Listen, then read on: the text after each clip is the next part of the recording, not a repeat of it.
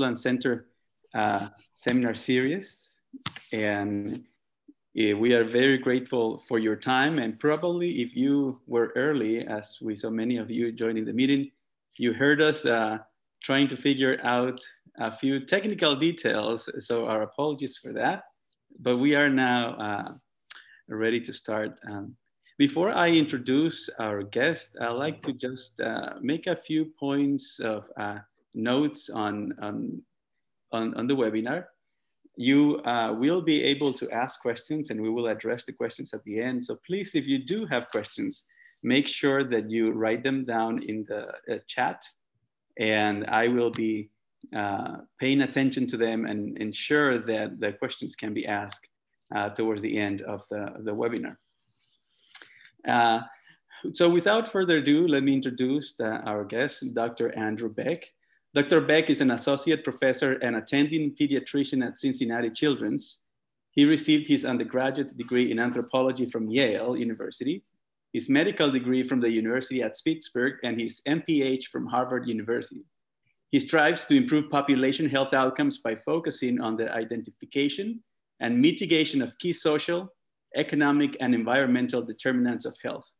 He sees patients as a primary care and hospitalist pediatrician, pursues research and quality improvement into equity achievement, and teaches actively in the College of Medicine and across Cincinnati Children's. For his efforts, he has been recognized with the Cincinnati Children's Junior Faculty Awards for Service, Advocacy, and Mentorship, and he has been recognized by the Cincinnati Business Courier as a member of the region's 40 under 40. Dr. Beck, we are really thankful for your time, and you are welcome into the Swedland Seminar Series. The floor is yours. Thank you so much. It's really a pleasure to be here. I'm sorry I couldn't be in Cleveland with you, but I suppose a virtual visit to Cleveland is among the next best thing. I'm also really gratified to hear that we have some people listening in from across the world, and I would just like to say how humbled I am that you'd listen in and welcome some discussion at the end about your experiences dealing with the pandemic that we've all been struck by.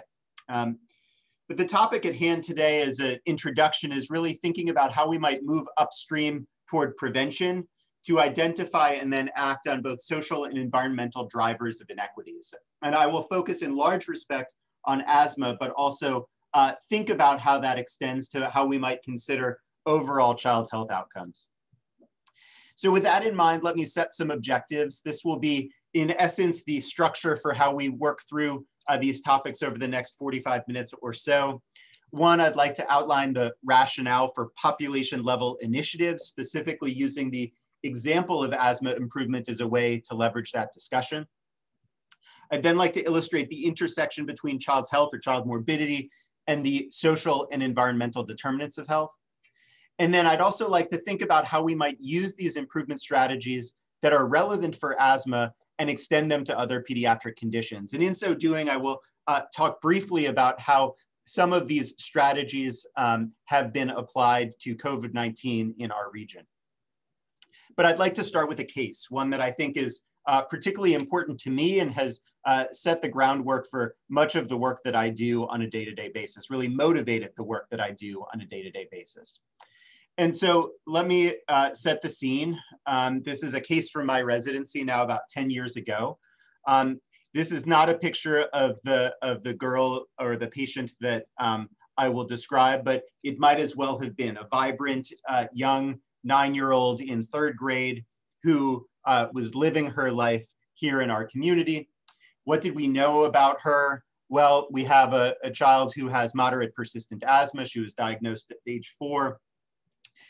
She received primary care through our primary care centers, was provided a prescription for fluticasone at her last primary care visit, which was 2 years before the encounter I'll describe.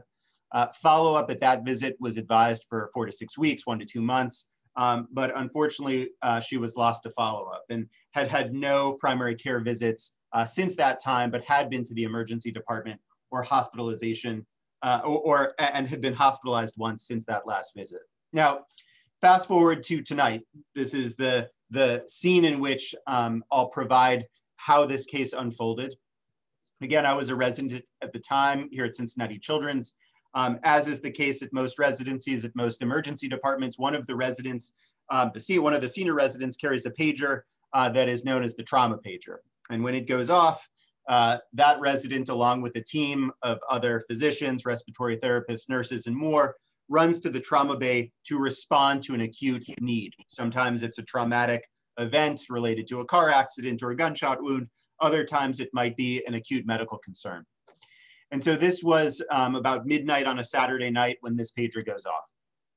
Now, anyone who's carried one of these pagers before or run to the emergency room's trauma bay in that type of setting knows that sometimes you get some information about the child or the patient that's coming in and sometimes you don't. Here's what we knew about when we were running to the bay that night. We knew that we had a 9-year-old girl with asthma. We knew that she had developed difficulty breathing over the last 12 to 24 hours. Her symptoms had progressed quickly. The family called 911 and the squad raced to her home, arriving within minutes. The squad in the field started oxygen, continuous albuterol, and I believe had also given her a dose of steroid. And then before long, she was brought into the bay. This is a picture of that room at Cincinnati Children's. You can see all the equipment that's around there. Now, if you imagine a child put on that center bed and a team of medical professionals working around her. When she was brought into this room, we noted that she was in severe distress. She was having a ton of difficulty breathing, and we either continued or instituted further aggressive supportive measures, much as the ones that I've described. But unfortunately, before long, her spontaneous respiration ceased, and she stopped breathing right before our eyes. What we sometimes see in pediatrics when a child stops breathing is what soon can follow is cardiac arrest. And unfortunately, that occurred for this child, prompting us to initiate aggressive CPR. And my specific role that night was on the side of the bed dedicated to chest compressions. And so me and one other person rotated out every 2 minutes or so doing chest compressions for about 30 minutes. But unfortunately, despite our best efforts, there was never a return of spontaneous circulation. And this child was pronounced dead before our eyes less than an hour after she arrived in our trauma bay. Now, that is a terrible outcome. And with terrible outcomes, we dive a little bit deeper and we learn a little bit more later. So what did we learn? Well, this child lived in an unhealthy home environment. She lived in an apartment building notorious for mold, roaches, and other complaints. She had an unresponsive landlord who often would threat eviction of those tenants who complained. She had barriers to prescription and clinic visit adherence. I told you that she had missed some follow-up visits at our primary care center, but she had transportation challenges. She had 2 parents who worked very odd hours, and if they took off work, they would have the threat of a lost job.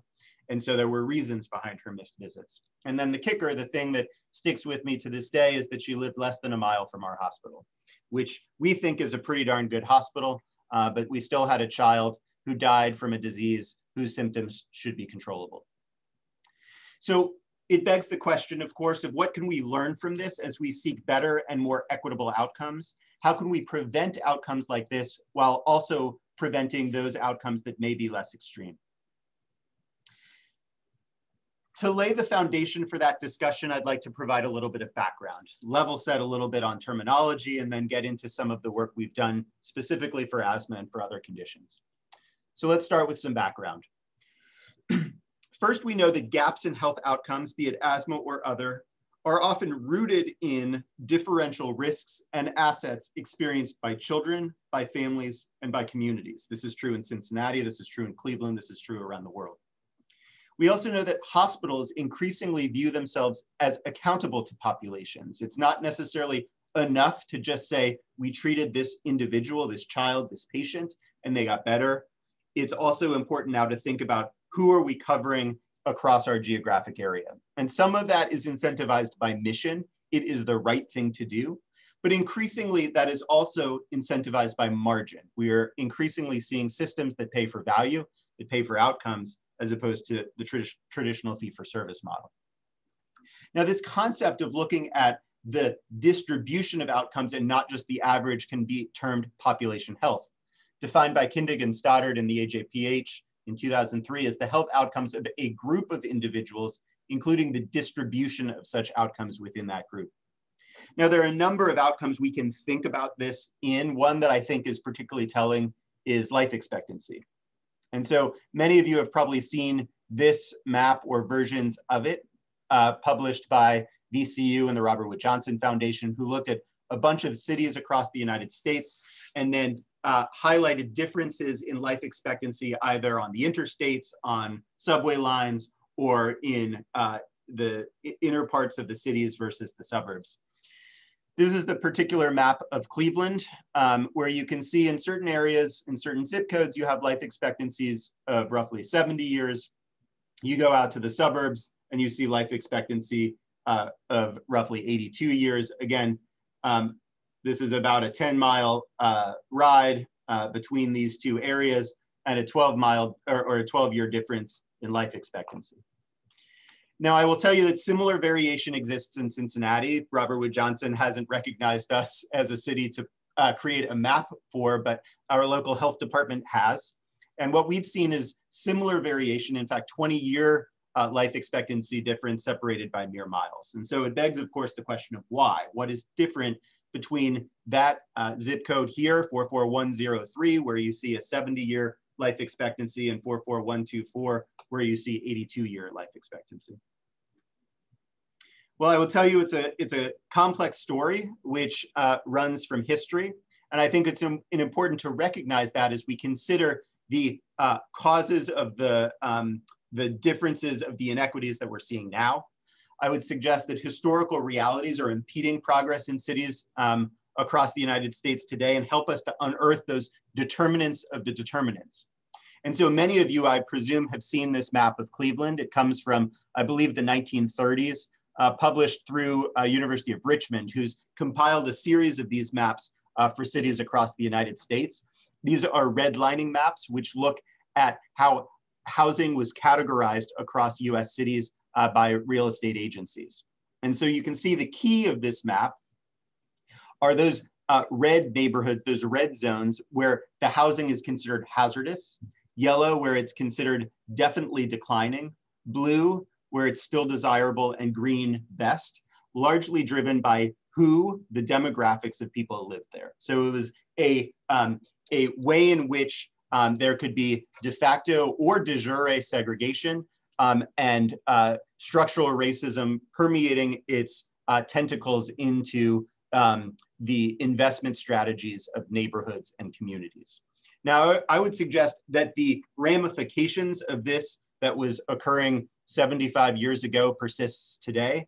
And in fact, if you overlay those zip code life expectancies from the previous map, you can see it playing out in real terms. So that red zone up in the central part of Cleveland was the area that had a life expectancy of 70 years.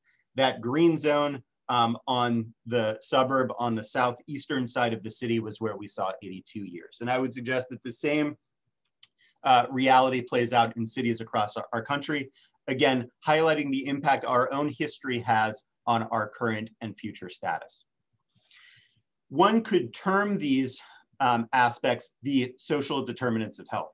Now, this is a World Health Organization definition, which highlights that what we are talking about now are the conditions in which people are born, grow, work, live, and age, and the wider set of forces and systems shaping the conditions of daily life.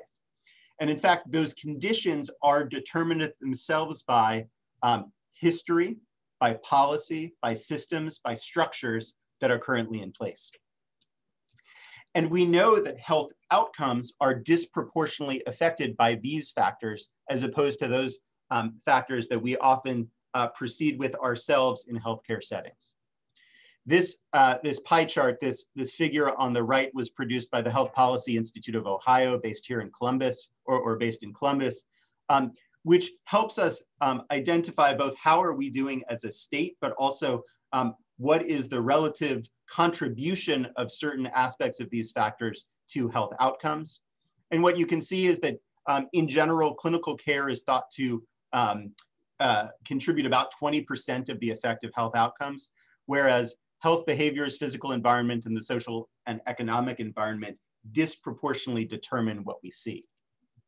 I would also suggest that if you look at that 20% of clinical care, it's composed of elements like access to care and experience within the healthcare system, which themselves could relate to the underlying social determinants of health. Now, this being the topic at hand, I'd like to really consider how the physical environment influences those health outcomes, and in many respects has a direct interplay with the social and economic environment. And I would suggest that this central relevance of environmental health can be broadened to include any of those conditions that occur that influence the way we are born, grow, work, live, and age, and can help us to think about how we can move upstream to support prevention by optimizing the health and cleanliness of our air, our water, our outdoors, and our indoors.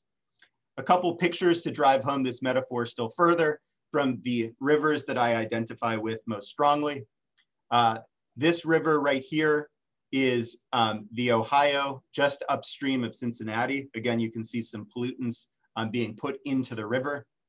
My old home of Pittsburgh, you see the three rivers here meeting, the Monongahela here, Allegheny here, and the Ohio, which I guess is technically also upstream of Cincinnati. Again, illustrating the degree to which the pollutants of the Monongahela, the industrial parts of Pennsylvania and West Virginia, percolate into the water that flows past our cities. And finally, the Genesee River, you can see right here in Rochester, New York, my hometown, accrual of pollution that presumably was put into that river upstream and affects those who live downstream. Now, with this in mind, these upstream factors that we must confront, I think it instructive to think about what Sweatland is. What is the center that I have the privilege to talk with today? What is the mission? It is truly to investigate the environmental determinants, those factors upstream of health inequities, to translate these findings into policies and practices that promote community and population health. I think a mission that you can be extremely proud of, and one that I have great gratitude for.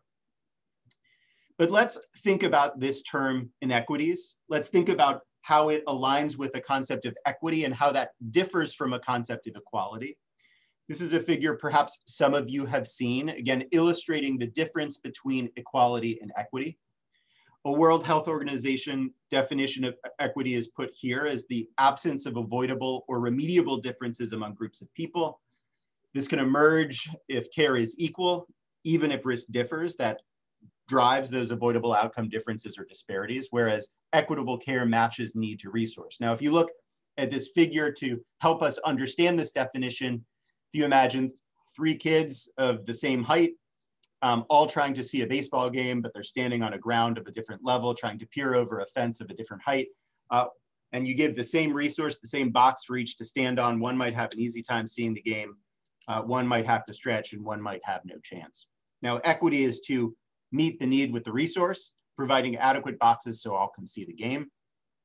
You know, some might say, myself included, that perhaps this picture misses the point, that we should really be asking the question as we provide those boxes, perhaps, of why there is a fence there in the first place, why are kids standing on unequal ground, and why aren't they in the stands to begin with? And that's really moving toward the concept of justice, which I feel like is a critical component of this consideration. Now, one more thought here is bringing lived experience into the mix. Again, I mentioned the case at the beginning, but that is one case among many. We've done some qualitative studies of kids who are admitted to the hospital. I'll provide some of the verbatim quotes here to, again, illustrate the degree of social and environmental determinants that influence outcomes and then also drive those equity gaps or disparities.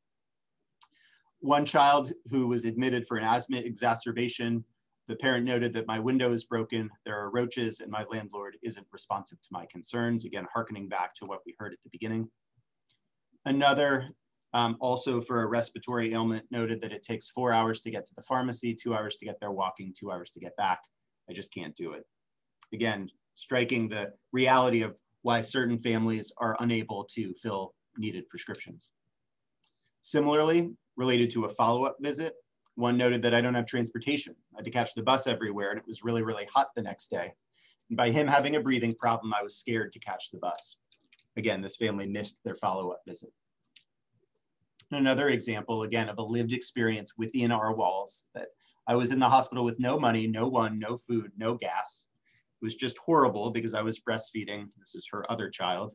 And I'm basically eating nothing but cereal or a little scrap that she, the patient, doesn't eat that I could sneak in before the doctors come and see.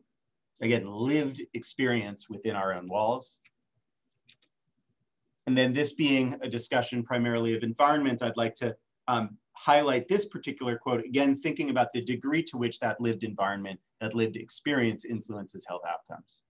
So again, we hear this type of complaint not infrequently. A few years we did a study in partnership with the city of Cincinnati, looking at the overlay of asthma utilization events, emergency department visits and hospitalizations, and housing code violation density. What you're looking at now is a map of Cincinnati. The areas in yellow are those with a relatively low asthma utilization rate, and the areas in red are those with a relatively high asthma utilization rate, again, normalized by population. What I'll do now, though, is overlay housing code violations as defined by the city of Cincinnati's health and building departments, looking a bit like pictures taken with permission in homes of our patients. You know, again, you can see falling in ceilings, you can see broken glass, you can see roaches. And I can tell you that there's this clear link where housing code violation density accounted for 22% of the asthma utilization rate variation, even after adjustment for underlying poverty. Again, suggesting that that quality of the built environment was having a real effect on the health and well-being of children. The case I illustrated at the start, I'll provide some more close-up data on this in a moment, but just to encircle the neighborhood where this child was from is right here, that red neighborhood in the center called Avondale. The H is where Cincinnati Children is located. Now, this set of data is, has a companion with a very differential rate of asthma utilization across our neighborhoods. I'm going to show you some old data that informs some of the improvement work that I will then get into. These data are looking at asthma admission rates across Hamilton County, Ohio neighborhoods from 2010 to 2012. So if you look at the x-axis, or the y-axis, it is that admission rate per neighborhood, per year, per 1,000 children. And the x-axis are the 80 or 90 neighborhoods that make up our county. And what I want you to focus on here is not the fine print. Don't get your magnifying glasses out to read the neighborhoods unless perhaps you're from Cincinnati and are curious. It's more as you look from left to right on this figure at the sheer variation that you see. You have some neighborhoods on the left with admission rates in excess of 20 per 1,000, some on the right with 0 over this 3-year period. For context, here is the county average. And here is the best data that I could find for national average. Again, illustrative of the degree to which some neighborhoods do much better, some neighborhoods do much worse. So why? Some of our research from interviewing families suggests that children from the red neighborhoods are far more likely to report exposure to cockroaches, to lack reliable transportation, to live in poverty, and to have a depressed parent, all things associated with adverse asthma outcomes, and many of which were true for the child that I introduced at the start, who again lived in the red neighborhood of Avondale. These are also, of course, all social determinants of health, which informed our move toward improvement. Now, because of these data and because of the renewed focus by the hospital on community health and well-being, there was the institution of an asthma improvement collaborative to explicitly focus on identifying and then narrowing equity gaps. And so back at about the time these data were collected, a SMART aim, an improvement aim, was made to reduce asthma-related hospitalizations and ED visits for Medicaid-insured children aged 2 to 17 years in Hamilton County by 20% by June 30th, 2015. This was a big job, a big improvement plan. And so in turn, a phased and multidisciplinary team-based approach was pursued, accruing population level data, refining theory, and tracking activities in time series. Now, for those of you who are familiar with improvement methods, one of the first things you often do is identify those key drivers of what needs to occur for improvements to take place. This is in essence the theory built on literature, built on talking with families, built on expert experience. And so I won't go through each of these in detail, except to say that we wanted to figure out how to optimize prevention, enhance wraparound supports, mitigate those challenges families were facing in their homes, and ensure reliable contact and follow-up across the care spectrum.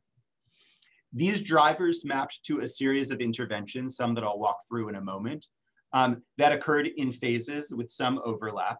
Phase one was, how can we optimize and improve the work that we're doing inside the hospital for those who are admitted for asthma exacerbations? We'll talk a little bit more about these, but how do we give meds in hand so that everyone goes home with albuterol, their steroid if they need it, and a controller medicine if indicated. We enhanced a risk assessment pathway that bolstered our evaluation of the home environment, and we pursued something called the CLEAR program, which is a connection to sanitarians within the health and building department to address code violations. We also pursued a home health pathway where nurses could go out to the home and help families troubleshoot the post-discharge period. Phase two was more outpatient-based, both in primary care and subspecialty care, thinking about asthma care coordination to help follow families across the spectrum. A partnership with local pharmacies around medication home delivery. And then ultimately, phase three was a community-based set of programs that in large part built on partnerships with the schools, developed shared registries so that there could be sharing of information with school nurses, and child help, which I'll talk more about in a moment, which is our partnership with legal aid. But let's just briefly walk through some of the hospital-based changes to care processes. Again, on discharge, we made sure that medications were delivered to the rooms before discharge, a follow-up appointment was made, and an asthma action plan was put into place. Spoke a minute ago about asthma home health, but we also ensured that there were more robust connections routinely to supports like social work and CLEAR. These were driven by an asthma-specific history and physical, portions of which are visible on this screenshot on the right part of this screen, which links to a clinical care guideline, walks through severity assessments, provides some decision support, and more detailed social and environmental histories that link directly towards programs like CLEAR. In the outpatient realm, our asthma care coordinators, as I mentioned a moment ago, target high-risk children who have utilized lots of care in the preceding months. They support those connections between clinic visits via phone follow-up, helping with scheduling appointments and providing continuous education over time. They also help to address psychosocial barriers and connect families to community-based resources, including the pharmacies that I mentioned a moment ago. They help to automate medication fills and refills. Those medications can often be sent either to the home or to a preferred address. And that ultimately led to a fill rate among care coordinated patients. Again, those that were some of our highest risk increased from 20 to 75%. We've also sought to bridge to the community. The Cincinnati Child Health Law Partnership is our partnership with Legal Aid Society. They work in our primary care office and under normal times are there 4 to 5 days per week, helping families navigate housing concerns, public benefit denials or delays, and other legal issues common among those living in poverty. Since 2008, this partnership has affected more than 8,000 of our families, reducing social determinants related risks, asthma-related housing exposures, and we're starting to see early evidence of a decrease in hospitalizations and bed days, in particular for those with asthma and housing concerns. There's also the interesting side effect that we've noted that are helping us to expand our ability to recognize patterns. A brief story of a case that occurred, this is now a number of years ago, in some of the same building complexes where the child I introduced at the start lived, where Over a very hot spring and early summer, physicians were making multiple referrals for pests, for mold, and for these interesting and different air conditioning complaints. The right side that you see here is a PDF screenshot of a letter that we began to get lots of examples from for kids saying that residents would be evicted immediately if they put an air conditioning unit in their particular unit. Now, because these referrals were coming from lots of physicians within our practice, but came to a discrete number of legal advocates, soon the team realized that these were all coming from the same absentee landlord who managed 19 buildings across Cincinnati and 670 Section 8 units. The properties were in the process of going through foreclosure with numerous outstanding code violations. And so the advocates were able to help individual families, but they were also able to assist in formation of a tenant association, essentially moving from one patient to 16 households to tenants of all 670 units. And so this pattern led, this is one of the buildings with some pictures from inside, a large apartment building in disrepair that soon led to individual units being fixed up and new roofs being put in for, again, widespread repair that didn't just affect the one, but affected the many. And happily, the story continued that soon those buildings did go through complete foreclosure. They were put under new management by a group called the Community Builders, who with the neighborhood of Avondale received a large grant to allow for major renovations to the 5 largest complexes. Also another grant that allowed them to develop a core group of building champions to focus explicitly on the health, education, and safety of tenants within these buildings. So again, a wonderful story of the one moving to the many. Again, a picture of what this looked like at the start. You can see what the building currently looks like. This pattern recognition is a key strategy that we've tried to leverage. This idea that risk often overlaps with one another. This is a zoomed in map of Avondale. The background of the map is the same that I showed earlier, where we look at red to yellow with respect to asthma utilization rates. The black triangles are representative of asthma, or not asthma, housing code violations.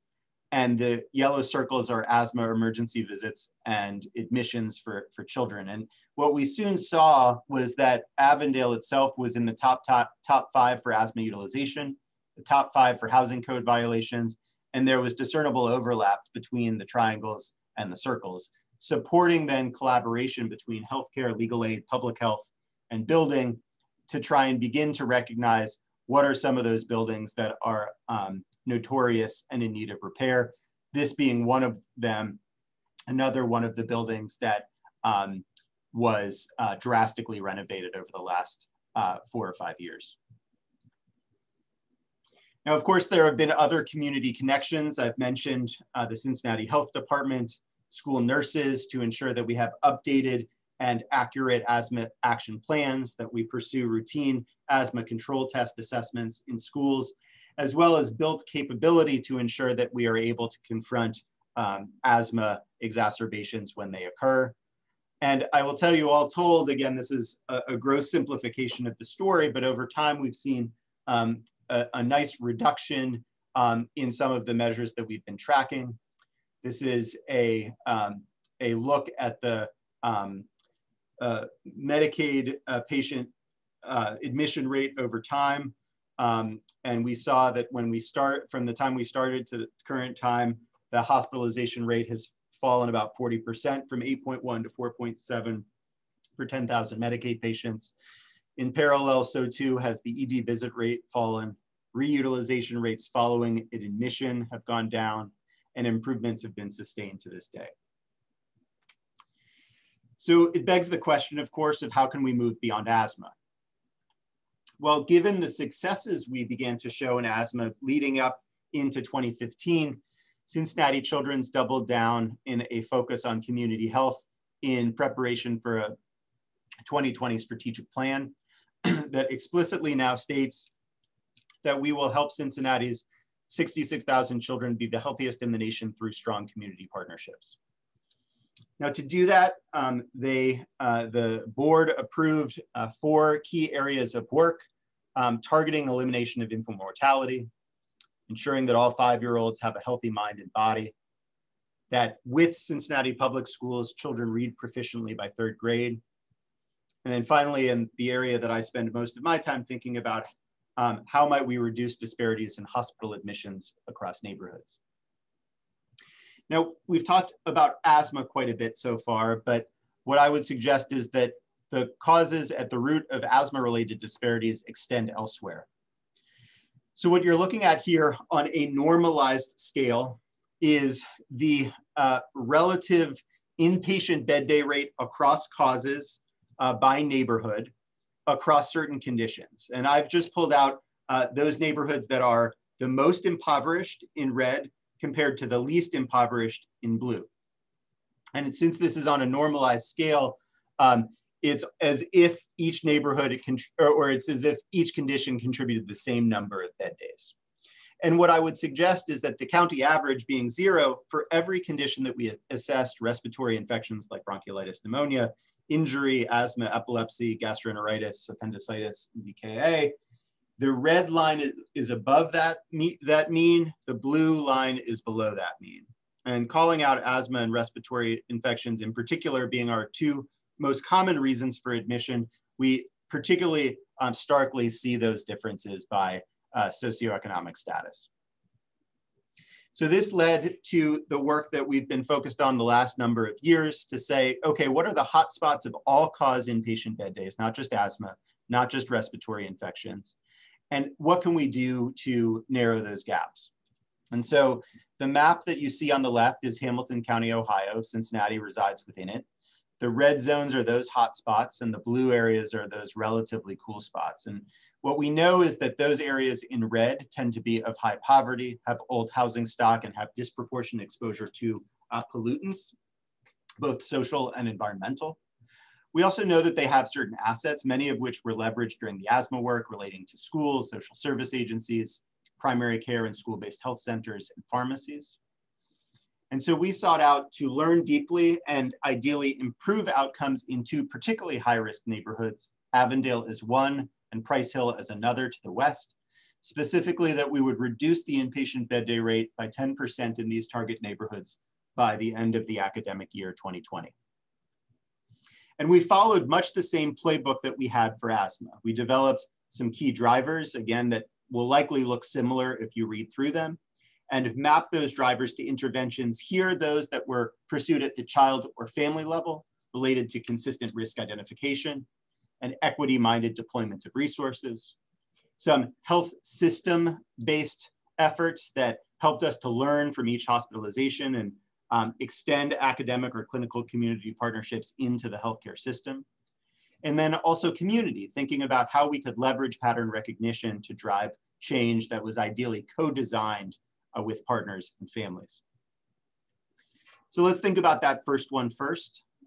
Putting the child and family at the center of equity-minded care meant really thinking about what it meant to have the right treatment at the right time and the right place, scaling up programs like medication delivery, building relationships with families and community partners central to care, and also helping families navigate care when there are challenges. And so one of the ways we did that was to proactively identify those who were medically or socially at risk and connect them either to care managers or community health workers or both.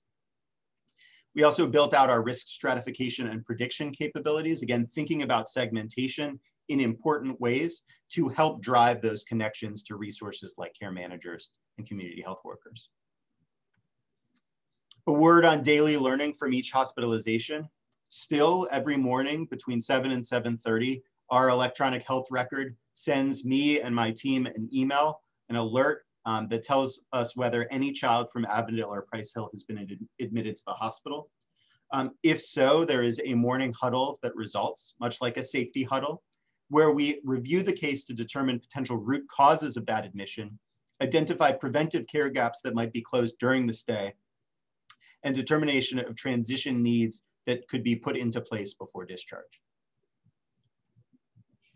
With the kind of building trust and moving toward the community focus, we've worked through what we call the All Children Thrive Learning Network, which brings community partners and families together with the healthcare system to learn together and improve together. Some groups that have developed out of that network include the Caring Families group, pictured here at the bottom, a group of parents who coach one another in increasing in-home healthy behaviors. One of their early areas of focus was increased in-home reading. A second group of great pertinence to the topic at hand is what we call justice promoters, a neighbor-to-neighbor coaching program that focuses on legal rights, including renter and landlord interactions.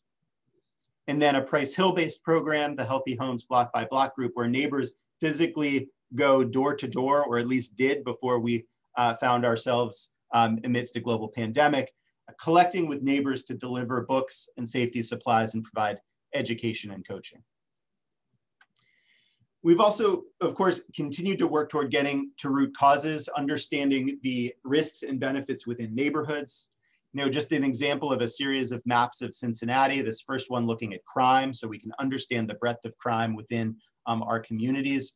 This picture is a visual that was, is a picture of a visual of a site where a 15-year-old was murdered in one of our neighborhoods. Again, thinking about risks that our families face, adverse childhood experiences many face each day.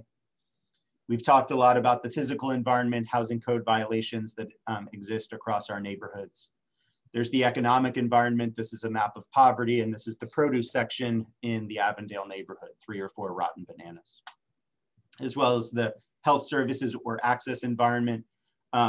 One thing I did recently was just look at a Google map, time from the center of Price Hill to our primary care center at about 3 o'clock in the afternoon. This 3 or 4 mile journey would take an hour and 15 minutes for a family that needed to catch the bus. Now, these are risks. Of course, they could be replaced with assets, with those good things that are also present within these neighborhoods that could be leveraged.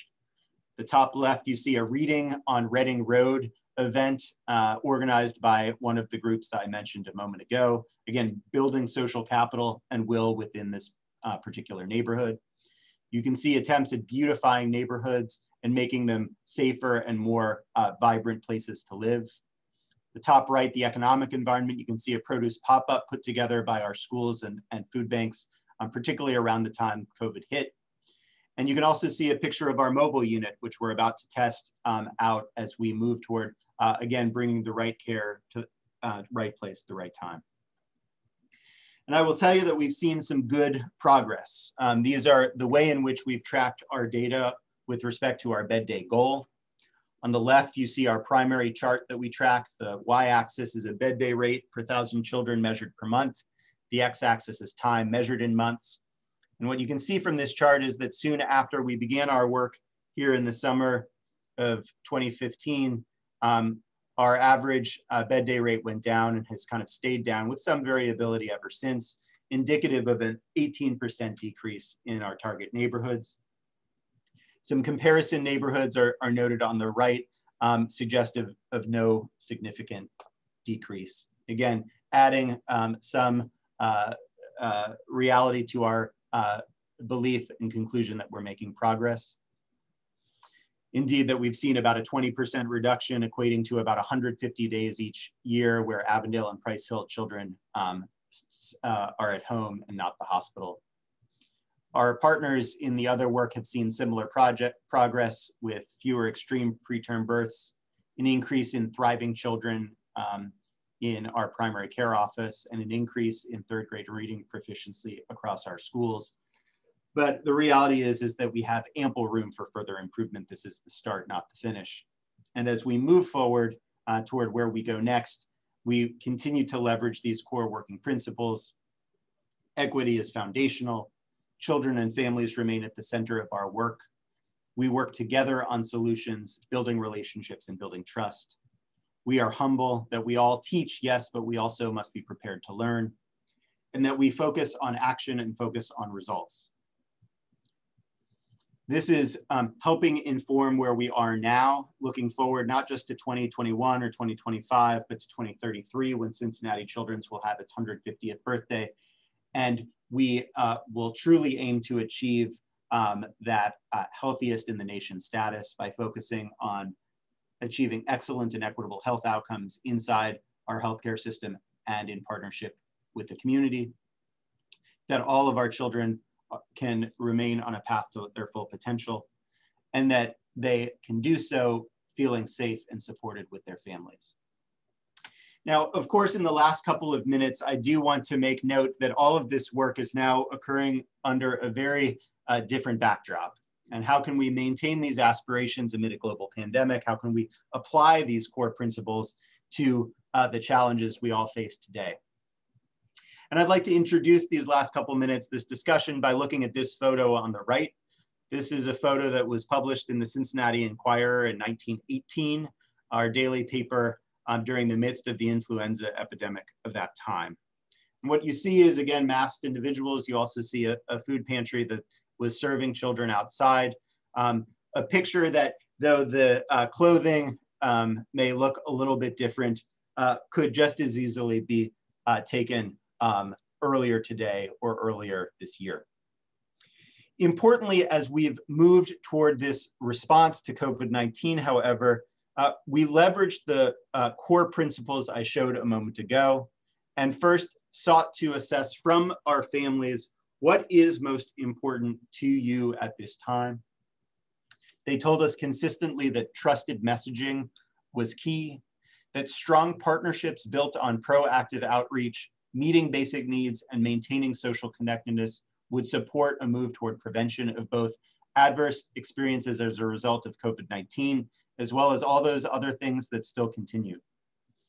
They also told us, as well as our partners in the community, that they needed equity-oriented, real-time, transparent measurement. I will say a moment about that, another comment about that, particularly with some of our guests from Wuhan on the line today, that much of what we are doing from a measurement strategy today has been driven by best efforts across the globe to try and say, what measures could we use to understand transmission, incidence, and extent of pandemic that will help us understand how well or how poorly we are doing instituting non-pharmaceutical interventions like masking and distancing, as well as how can we address challenges to lived experience. And so as we think about the environment in COVID-19, we know that certain populations, including many of our families, are at added risk of exposure both to the virus as well as to the other effects. They are disproportionately essential workers, also with increased exposure to toxic chemicals and potentially confined spaces and unhealthy environments. Our schools are currently open. They may not be for long, but they are currently open. When they are closed, how many of our kids are confined to spaces that might themselves be unhealthy? More food and housing insecurity. Socioeconomic, racial, and ethnic gaps are then, of course, influenced by those living conditions, work circumstances for families or parents, underlying health conditions that are already disproportionately high among those who are disadvantaged and marginalized, and differential access to care, much as we've been discussing throughout the day. We are trying to think through these factors as we promote equity in our response. As we consider testing equity, we are using some of those same mapping skills that we've done before to think about underlying factors like population density, accessibility, and socioeconomic deprivation to understand where we might put testing facilities. This is a map that was developed by some of my colleagues called Brokamp, Rashmi Sakai, and Erica Rasnick. It's Hamilton County. The backing here is looking at socioeconomic deprivation. The pink dots represent metropolitan housing, public housing buildings. And the kind of shadowed effect that you see are those who are within a 10-minute walking distance of a current testing site. We're using this type of method to say, where are we not adequately covering and how could we do so better? We're also, of course, leveraging our partnerships to address challenges like job loss or lack of pay, public benefit, uncertainties, and adverse in-home conditions. with solutions like community-based experts, legal aid, and more, who are lending their voice, data, and expertise to the response. There was a particularly wonderful article in the Wall Street Journal not long ago that celebrated some of those efforts of our local legal aid agencies. I'll just read this brief snippet from this woman, Ms. McBarry, who lives in our backyard, who notes that the Legal Aid Society of Greater Cincinnati helped her access public assistance funds enough to make her rent in June and July.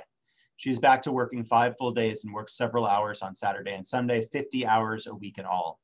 I just have to keep myself going, make sure I'm safe and my family is safe, she said. It's not even worries anymore, it's part of living now. It's life. And for all expectations it will be for the coming months, these are the types of stories, these are the types of challenge we will need to continue to address. So to conclude, I hope I've made it clear that socio-environmental and medical conditions drive asthma outcomes and outcomes across conditions, that there's the importance of working upstream, addressing those determinants as well as determinants of those determinants, that to use the words of the Sweatland Vision, we all have a special obligation to leverage diverse skills and experiences through transformative research, training, and engagement to achieve environmental health equity. We must pursue innovative strategies inside and outside of healthcare, and we must be civically active and engaged in our own setting. It would be a disservice of mine to not note that 1 week from today is election day, and that we all must do our part to understand how that vote affects our patients and our communities. And that we all must be prepared to learn from our patients or those we interact with, much as the case that I introduced at the start has been true for me. I would suggest that patients like her, families like hers, and community partners like I interact with every day are often our best teachers. Now I will close with this quote from Rachel Carson. Again, this is environmentally mediated. This is from an environmental preserve, a Rachel Carson preserve in Maine that I have long gone to, a picture I took years ago in a fall much like this one, where she notes in Silent Spring that most of us walk unseeing through the world, unaware alike of its beauties, its wonders, and the strange and sometimes terrible intensity of the lives that are being lived about us, reminding us to be aware of those beauties and wonders, but also to be aware of the intensity of the lives of our patients and our partners. So I will close there, and I look forward to any questions and comments you might have. Many thanks.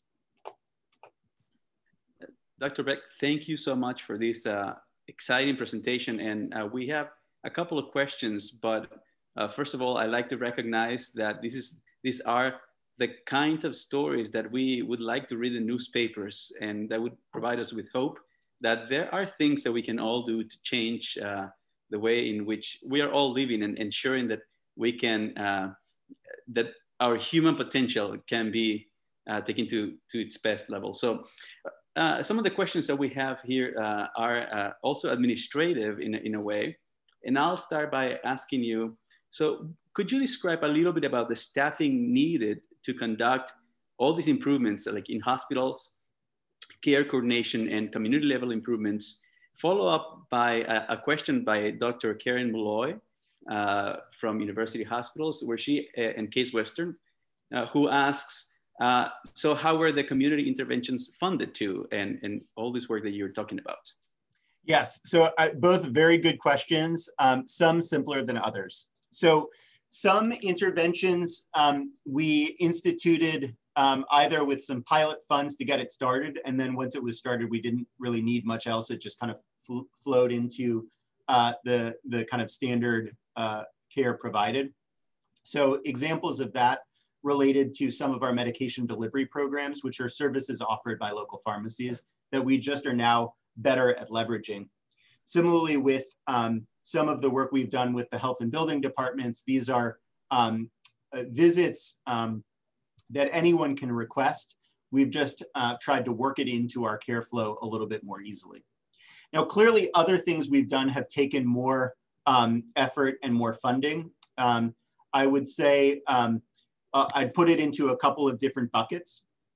There are some things that we do that leverage funds from some shared savings models from Medicaid. So some of our care management and community health worker approaches use funds from some of those programs to enable connections to patients in sustainable ways. Now, other kind of larger scale improvement efforts that we've done have taken a combination of investments from the hospital to say, we believe this is important. We are going to invest some funds for salary support of faculty, of quality improvement consultants, analysts, and project managers. But we are also going to identify ways where we can work with either grant funders or philanthropists to supplement this investment. The last thing that I'll mention that we are exploring more avidly is that to date in this part of the state, our pay for value or value-based kind of an accountable care type model has not been our reality, but that is showing signs of changing. It's been delayed a little bit on account of the pandemic, but that might provide us with more avenues to say, if we can use research to make the argument to funders that these are beneficial and potentially a positive return on investment, it may be that something like legal aid or an alternative approach like that might have a way of being funded through care.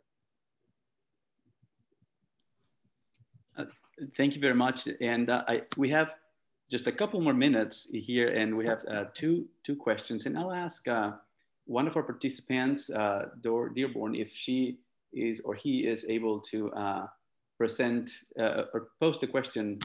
I hope that you are unmuted right now, and if you would like to, you can please introduce yourself and pose the question to Dr. Beck.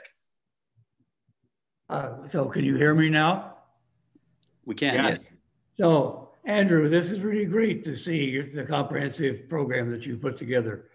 I recall hearing and talking to you about it early on years ago, and it's so great to see it flourish so well and the successes that you're having. And particularly, I'm really pleased that you've been able to pull in the funding from multiple sources. It's one thing to get grants, but to get sustainability funding beyond that. It would appear that you've had both success in getting proactive funding from your hospital system, but also your county facilities. Can you discuss particularly your interaction with the state Medicaid, and have you been able to pull them in a meaningful funding way? Yeah, so thank you, Dr. Dearborn. And I greatly appreciate that you're on this call. So much of your work has informed so much of this. And so it's nice to at least hear you. Yes, so Medicaid has been at the table over the years for some of this. The kind of accountable care type program that I alluded to a moment ago is on the near horizon now with us here in the southwestern part of the state, where Ohio Medicaid and Medicaid managed care companies are partnering with Children's to move more fully in a direction of paying for outcomes or value. And I do think that's going to help us align with them around some common objectives and aims. In a direct way, we have not really started that yet, but that will likely be an area of great focus for this upcoming calendar year, as that program is likely going to start in January. So the point is very well taken, and one we're very much trying to align on. Thank you so much. And we will allow for one more question. We have a lot of interest actually here. Sadly, we only have a limited amount of time, but Tim Shiselski from the Stradland Center. And Tim, I think you are unmuted and you are able to pose your question. Awesome. Thanks, Roberto. And thanks, Dr. Beck. This is a great talk. Your work really demonstrates the upstream fundamental drivers of bad outcomes in communities are, often both identifiable in EMR and modifiable, which is really encouraging to those of us in the audience. But just in brief, it seems like this general approach could have broad value beyond severe illness, beyond hospitalization, depending on how you deployed it. Could you use clinic data possibly to identify things like lead exposure hotspots or just neurocognitive problems, things of that ilk? Yeah, so I think some of the methods that we've used could have great extension to other places. One of my colleagues here, Dr. Nick Newman, who I imagine many of you all know, is in charge of our environmental health center. And we've had some conversations around just that topic. He's run some preliminary numbers, and I'd like to think we could extend it still further. But yes, I think there's, when we're dealing with such common root causes, I think common methods could take us a good length of the way. And I would suggest that, some of the drivers of what we're seeing in asthma, or frankly across many different conditions, would clearly extend to lead and other environmental exposures. Thank you. Sadly, we are at the end of our time, but we would like to thank you. We appreciate so much not only the knowledge that you're bringing, but also that you're inspiring us to act upon the information that we have, right? Which I think it's what we all want to achieve in the end, to ensure that population health can be addressed and that we can improve the health of the people that we work with. So Dr. Beck, on behalf of the Sutherland Center, thank you so much for this opportunity of hearing about your research and your work in the Cincinnati area. Thank you all. Thank you, everyone.